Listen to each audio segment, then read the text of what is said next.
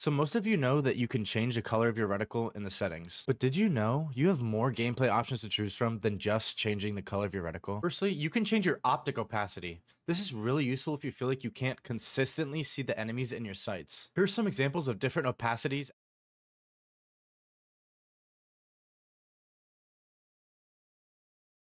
Another very useful setting is screen shake intensity. This makes it so that your screen does not shake a lot when you're near explosives in the game. And honestly, if you've played Siege for a really long time, you know that screen shake is really bad in this game. Here's an example of all the different settings you can choose.